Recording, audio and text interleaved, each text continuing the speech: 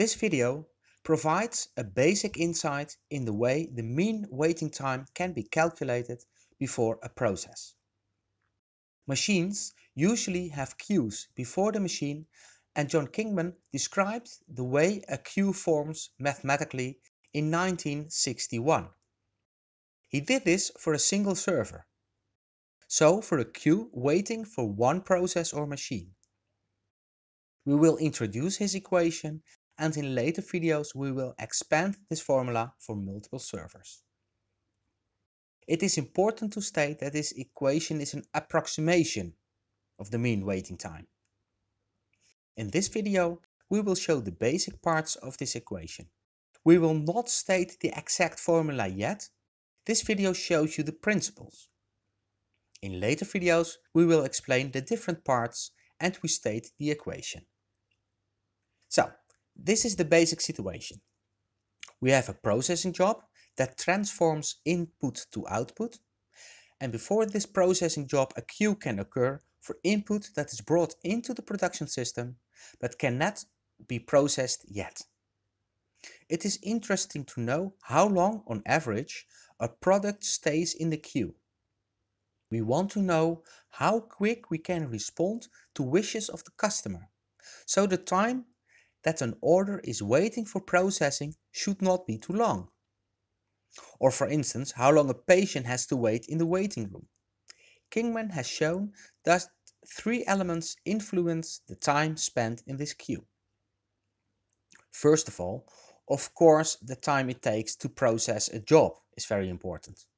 The longer it takes to process a job, the longer the process is occupied and new orders are prevented from processing. But it is shown that not only the time it takes is important, it is also important to know what the utilization of this process is. And this is the second part of the equation. If a machine is fully occupied, it cannot deal with delays or variation in the arrival of orders. And if the operator has to do some rework, immediately all coming orders have to wait longer. But if the process has some slack in the time it is planned, then small hiccups and delays can be dealt with. So the expected waiting time does not have to rise or not so much. So the utilization of the process or machine has an effect on the waiting time too. How much this is, we will explain in the video about utilization. The third part of the equation is variation. Suppose the process usually takes 5 minutes, and you expect this to be the case in average. If the job takes longer, the waiting time rises. But if it takes shorter, it is not always possible to start the next job.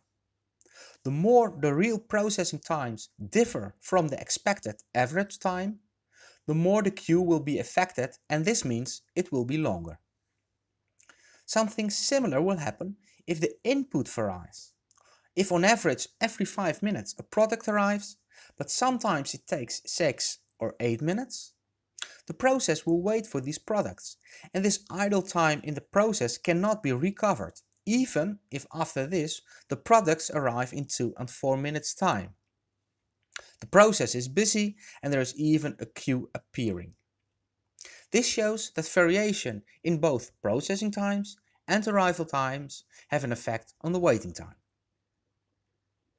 If we take these three parts together, we see the founding layer of Kingman's equation to calculate an approximation of the waiting times in a queue.